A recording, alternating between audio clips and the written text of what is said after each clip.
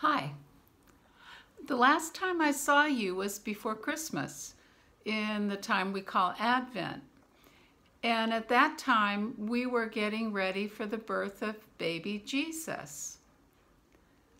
Now we're in the time called Lent.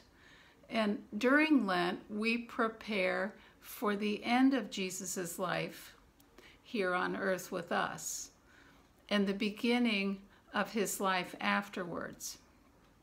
Today, I want to remind you about something that we talked about during Advent.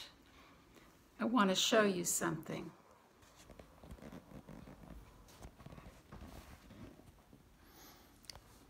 Does this look familiar to you? Jesus came to us as a baby. He had parents, his mother Mary, his father Joseph. He was born in a stable with the animals. And he was a helpless little baby. His parents had to make sure he was warm and that he had food and clothing and that he was safe.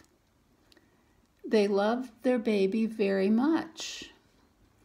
And the baby loved them, his parents.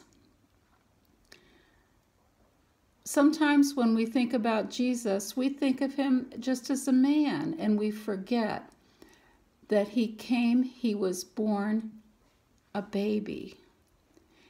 And then he lived with his family. And I wonder, did he have a blanket or something soft that he liked? Do you think he had toys that he liked to play with? Do you think that his parents worried about what his future would be? Parents do that.